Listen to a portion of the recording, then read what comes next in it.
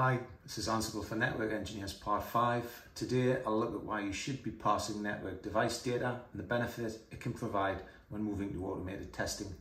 I'll be using the Cisco Pyats Ansible collection to achieve this. We'll run through a couple of simple examples to show you what can be achieved.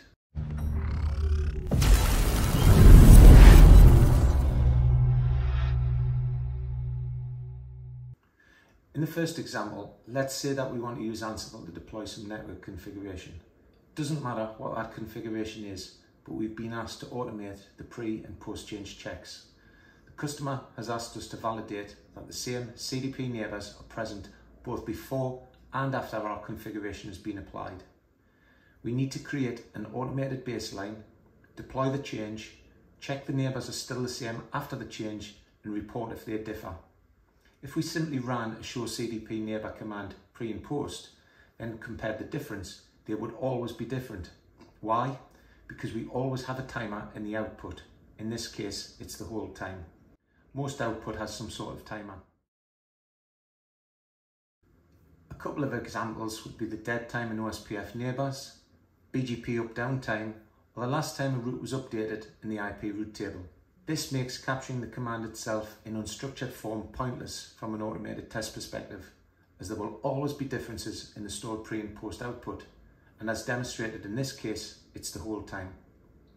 If I were to baseline my CDP neighbours in their lowest useful form, I would ideally want to know which neighbours I have and from which interfaces they have been learned.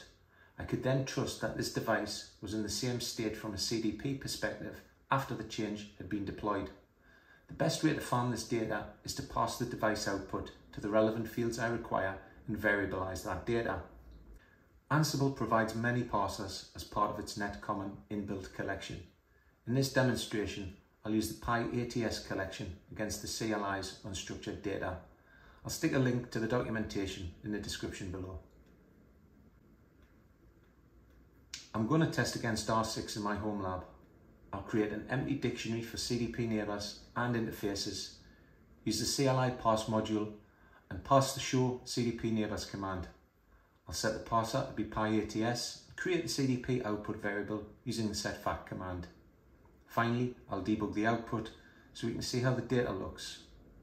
We've now converted all of the unstructured show CDP neighbour data into a dictionary we can iterate over and pull out the values as we need. Looking at the output, we'll need to loop over cdp_output.cdp.index, which will give us access to the key value pairs in the dictionary. The numbers 1, 2 and 3 are items, and we want the value of the device ID field.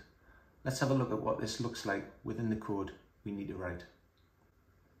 I'm going to create a list called CDP neighbours and allow entries to be appended to that list by referencing the variable again.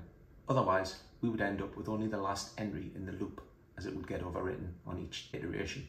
I'll then filter by item value device ID and loop over the output of cdp_output.cdp.index. Finally, I'll debug the output so we can see how the data looks. I've now got all three CDP neighbours filtered by hostname.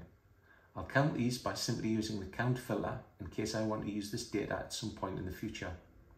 Now, I can filter the local interface values in the same way I did for the device ID fields. Finally, I have the data I need.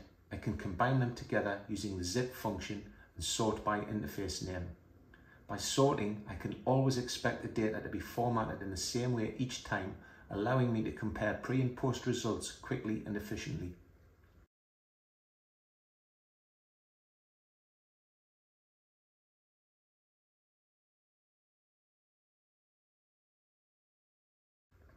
Let's build a use case. I've added a task to close an interface on the device and to wait 30 seconds for CDP to drop. We'll then run exactly the same checks again, but change the variables to be defined as post checks. We can then check if the pre variable matches the post variable and output a message accordingly for pass or fail.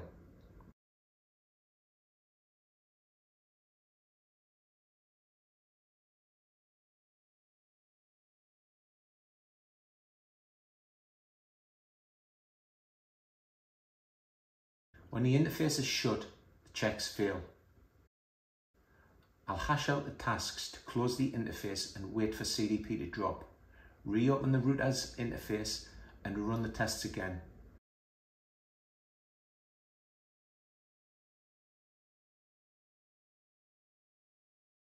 This time the pre and post will match, so we'll get a success message. Let's have a look at another example, this time interface status. Very similar to the first example using R6, but this time I want to grab just a list of interfaces that are in upstate. This time I'll pass the show IP interface brief command.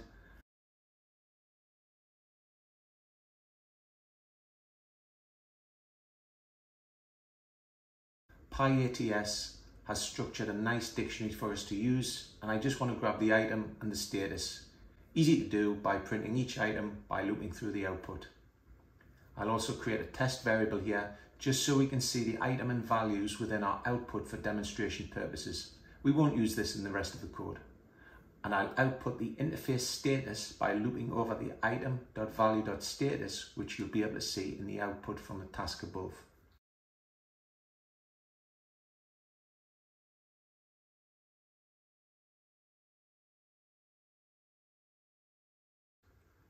All I have to do now is combine the data, and I have a dictionary of interface names and their matching statuses.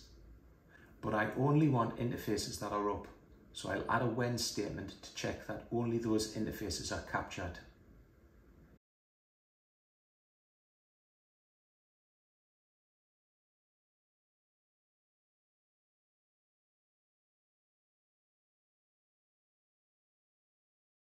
In the same way I did in the first example, I'll build a use case. This time, I'll close loopback 111 and gather the same data, calling the variable's post. We can then check if the pre variable matches the post variable and output a message accordingly for pass or fail.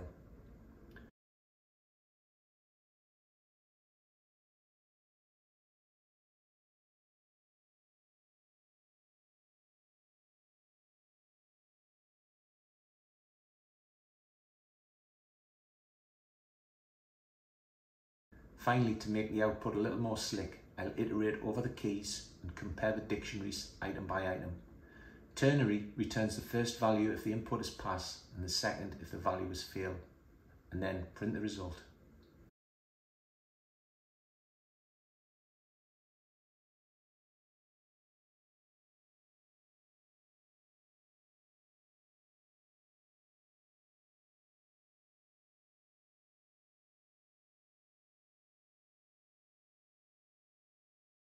The Pyats parser returns data in the same structure for most of the supported commands. I'll put a link in the description below to the commands supported by different operating systems. If you've already started automated configuration deploys, it's definitely worth looking at automating your testing. The two examples shown below are basic and for demonstration purposes only. Pyats becomes extremely powerful when you start comparing over multiple baselines and devices. Thanks for watching. If you enjoyed this video, please consider subscribing or drop me a like. All the code is available in my GitHub, link below, along with the links connected to this video.